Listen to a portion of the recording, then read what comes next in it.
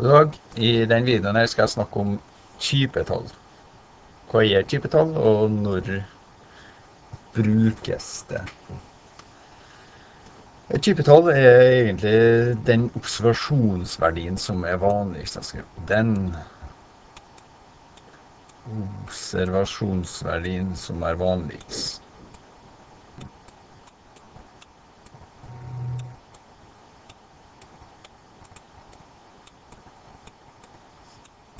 Observasjonsverdi som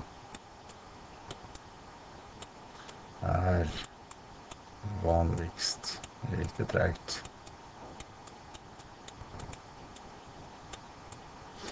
Og når bruker vi typetall?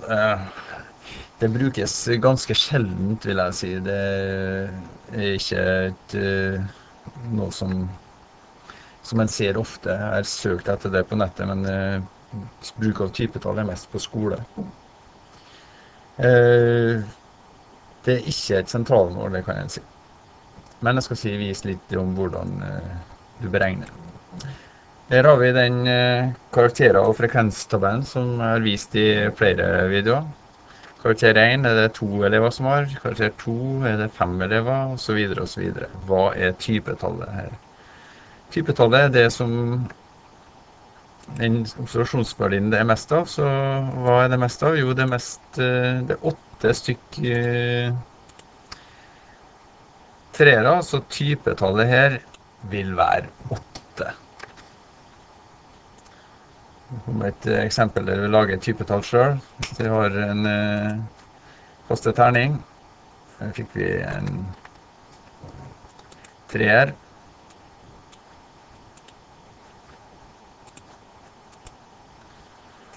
Det var en sekser.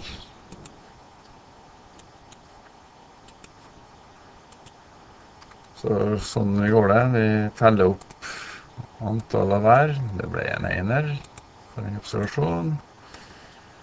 En toer.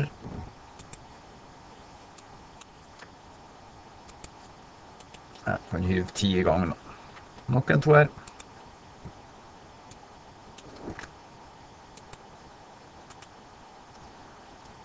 En femmer.